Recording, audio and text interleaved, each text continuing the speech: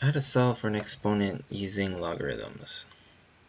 Alright, so in this problem we're given a problem where we need to find the exponent.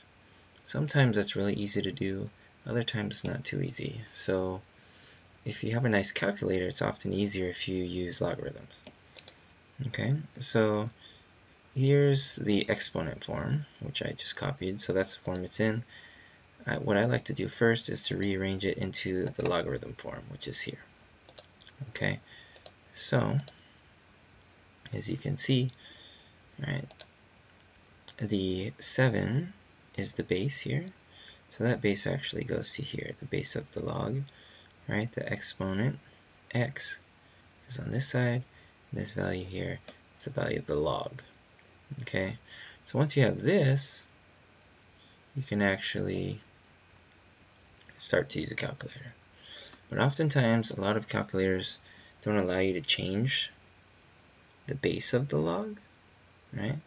Usually they just have the default log, which is log base 10, which is why I have this scroll right here. Okay, so we need to get into that form. Okay, so that's the second step. We need to convert the logarithm equation into a new equation with a base 10 so that then we can use our calculator. Alright, so we have to use this formula here, this little trick. Okay, where we have the original log with the not nice base and the value, and then what you can actually do is you can separate them. So you take the value, the new base, which will make 10, and then the old base here, and make the new base 10. So I'll show you, it'll make perfect sense. So remember, x equals these things, so log base 7 of 3 here, okay? Alright, so what we do is, 3 is the value, we go here, we want the new base to be 10. 7 is the base, we want the new base to be 10. Okay, so this, you can now punch into a calculator, which brings us to step 3.